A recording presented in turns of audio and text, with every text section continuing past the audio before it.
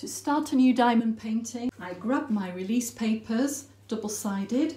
I peel back the protective cover, enough for a couple of rows or so. I start at the top left and overlap the papers. By doing that, it creates tags to easily remove the next release paper ready for diamond painting the section.